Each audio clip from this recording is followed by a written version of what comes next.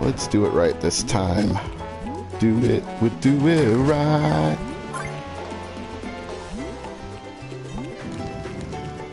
Come here, crab.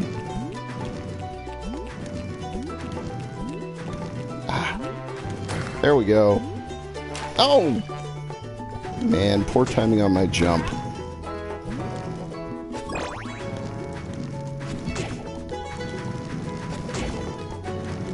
Stop it, you.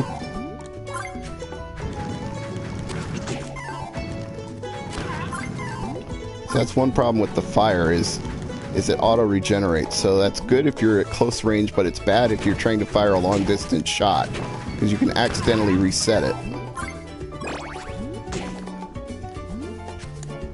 Well, I do think the armor is helping me out a little bit here, so not all bad. I'll be doing this live stream for about an hour, maybe a little more. Kind of quiet tonight, so don't really have a whole lot of people to interact with, but I'm okay with that because this game is just fun to play no matter who's watching. In fact, there was a day where Sir Crunch streamed this very same game, and I stayed on with him for many multiple hours as we reminisced about playing it on the Sega Master System and how things were upgraded for this version, but how also a lot of the things we remembered were exactly the same.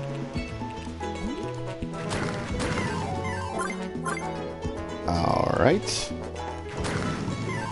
I think I should be okay now, even if I fall into the ocean again, because I should be able to just get spring bounced back all the way up. But I won't. I ain't going out like that. I ain't a sucker. And the snakes will upgrade too. Some of them will actually leap forward at you, and some of them will take multiple hits to kill. So here we are back at the beginning of the beach. I can take this door back to the central area. And now I can buy the mithril armor. I don't remember if that was an upgrade or not. Yeah, the goblin mail is better. So actually, whatever you bought is what you get equipped with. I have to stand and correct myself here on that it automatically switches you even if it's a lower grade item. So you always want to check your inventory for your armor and make sure you got the right stuff. Now it's time to use the key, unlock the tower, and go up. Because we've got some challenges ahead. We've got more dragons to face. The Mecha Dragon was not the only dragon in this game. There are many multiple dragons that you have to fight. Each one is a boss in its own right. Now you can actually go both directions here. You can go left and right, but the way you want to go, you'd figure it out even if I didn't say so.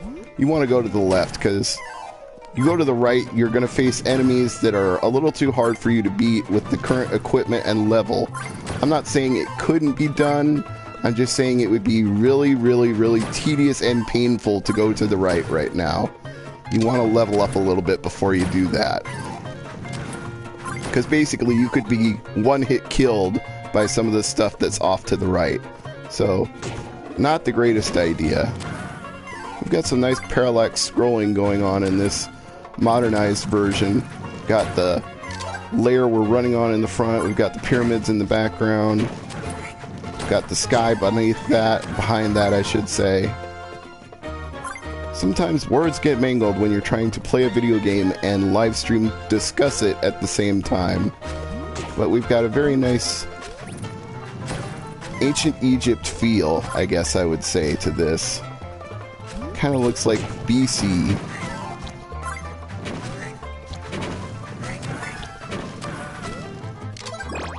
Lots of pillars, lots of monuments, lots of pyramids. Good stuff. And there is an ocean area underneath there, but I'm not going to go do that right now. That's another for later thing to do.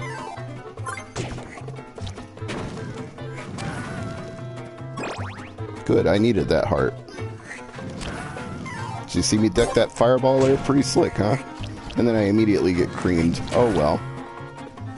Another heart, though. That always helps. And there's another pesky cloud coming up here. Got him.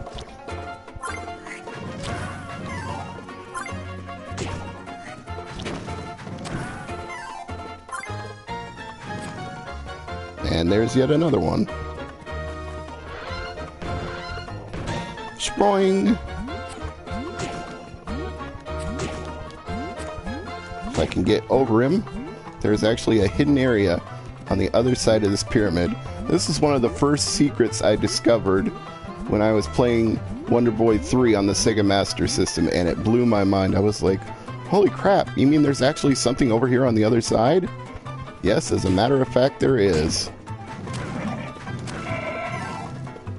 That guy always drops a money bag. If you need to generate a lot of money, he's a good way to do it. So this gives you an extra heart of life.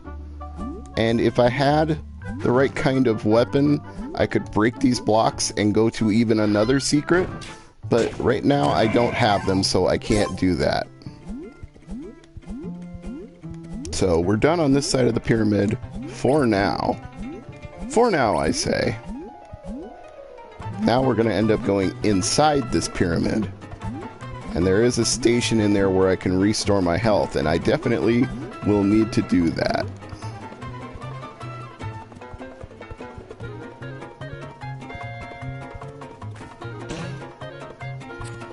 Using that is kind of a way to cheese the Cloud.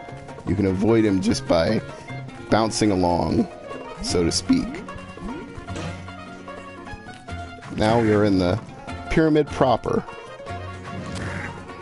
Not MC Hammer proper, just regular proper.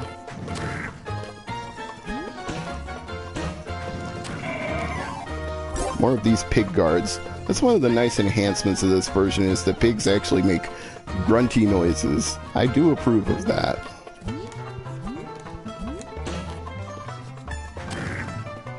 Unfortunately, these little things don't give you anything.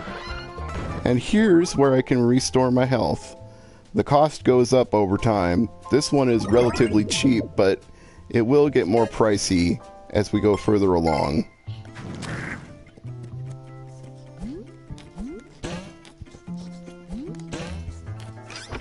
And another key!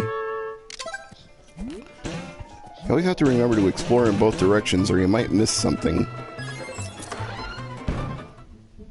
So here's our very first boss area. We're going to face a dragon.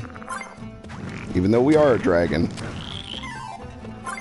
As you can see from the color of the frogs, the red ones aren't too bad, the green ones take a little more hits.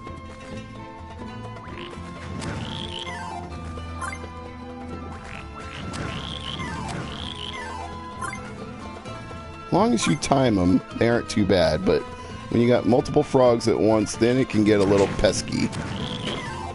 Especially when you're trying to dodge things that are spitting fireballs at you. Like here, for example. An extra heart, that helps. Now there are some trick floors in this pyramid, so sometimes when you drop down you actually end up falling through. Something to keep in mind as we go forward here.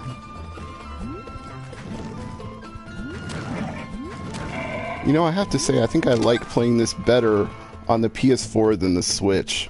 The PS4 controller just feels more natural. It's not like using a Sega Master System controller, because that's what I grew up knowing it with, but it feels more like a regular controller. I mean, the Joy-Con is not a terrible thing, don't get me wrong, I'm not knocking it. It's just, sometimes for platforming games you want something a little more like this. Because it enables you to get a little more finesse when you're trying to make jumps. And then that way you can avoid hits, like I just did there for that entire section. And then I got rocked immediately after that, so I shouldn't brag too much. I think we're coming up on our trick floor area here.